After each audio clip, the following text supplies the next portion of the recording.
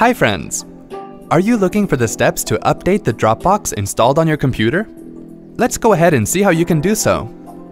Move the cursor to the Dropbox icon at the taskbar, and from here you can check the version of Dropbox installed on your computer.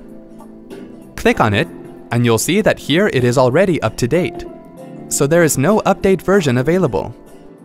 You can also check it by clicking on the gear icon at the right corner and it says up to date.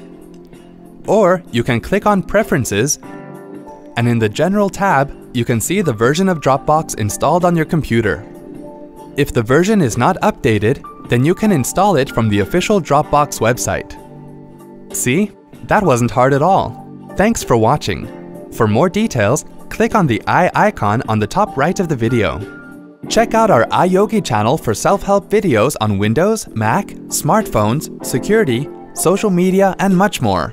Have something to ask or share? Pen it down in the comments. To get iYogi tech support, dial toll-free numbers. To stay empowered technically, subscribe to our channel.